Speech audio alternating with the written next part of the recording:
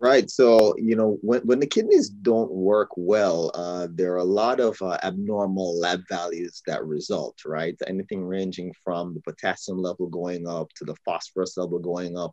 The kidneys produce a hormone that maintains a normal hemoglobin level. So patients become anemic when they have chronic kidney disease. So, a lot of medications that we give to patients with kidney disease sort of address some of the complications, right, associated with kidney disease. So frequently, there are phosphate binders, there are potassium lowering agents, there's vitamin D, there's iron.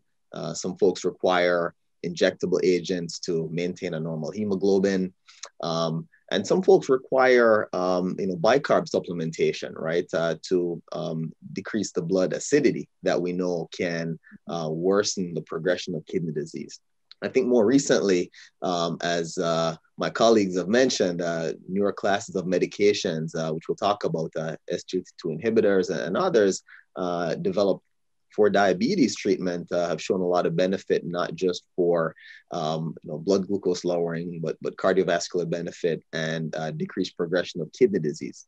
Um, there are some rare kidney disorders like, glomerular disease, focal sclerosis, IgA nephropathy, where we give specialized treatment. And polycystic kidney disease is another big bucket in the chronic kidney disease spectrum where there's no available treatment to slow progression. But overall, besides the complication management, diabetes and hypertension are sort of the lion's share of the causes of chronic kidney disease. So we do focus a lot with our endocrinology and cardiology colleagues and primary care in ensuring that blood sugar and the cardiovascular parameters are well controlled.